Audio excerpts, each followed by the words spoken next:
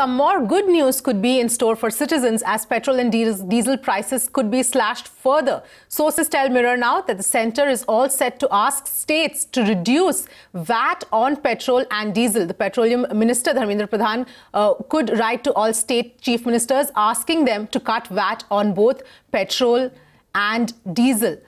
That's the latest that we are getting at this point. In fact, in a mega Mirror Now impact over the last few months, Mirror Now has relentlessly been raising the issue of rising fuel prices. And now the government has finally taken note. The centre has cut the excise duty on fuel. Shrija sent us a report from Bengaluru.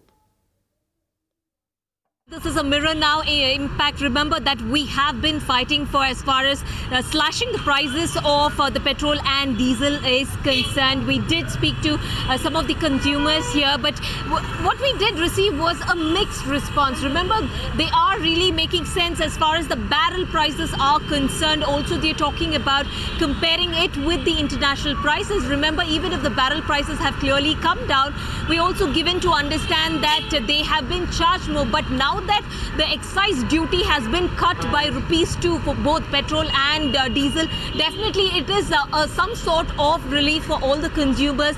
Over the last 6 months, we have seen it has been almost a 12% increase. Remember, we're talking about 12% increase, and the petrol is being charged for the consumers based on the taxes like the duty-free, which is charged by the centre.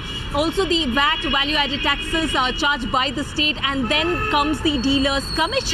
But as far as the duty, in fact, excise duty is concerned, the centre has reduced, slashed by ₹2.